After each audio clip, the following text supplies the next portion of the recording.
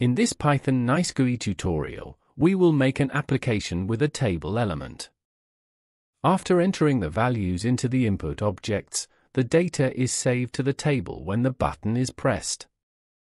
In the video, I will show step by step how to do this application. To support us, you can subscribe to the YouTube channel and like the video. So let's start. I am creating a variable. I will create an input object for name. I save the code file and run it.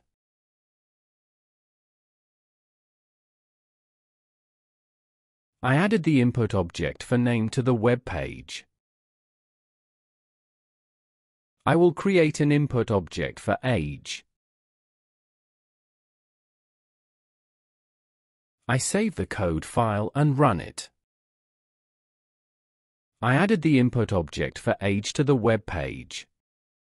I will add a button element. I can do this using the button function. I am saving the code file.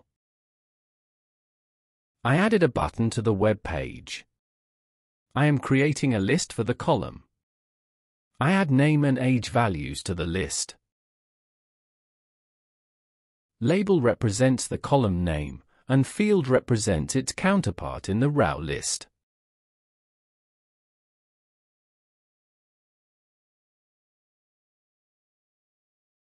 I create an empty list for rows. I will create a table object. I send the lists I created for rows and columns to the table function. I am saving the code file. I added the table element to the web page. It doesn't have any data yet. My goal is to save the data entered into the input object into the table element when the button is clicked. To do this, I will call a function using the onClick property. I define the function. I'm creating a new dictionary.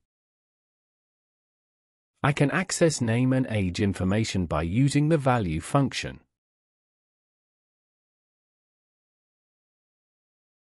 I add the dictionary I created with the append function to the list. I am updating the table. Finally, I save the name and age values with empty strings. I am saving the code file. After entering the values into the input objects, the data is saved to the table when the button is pressed. I'm making a few tries.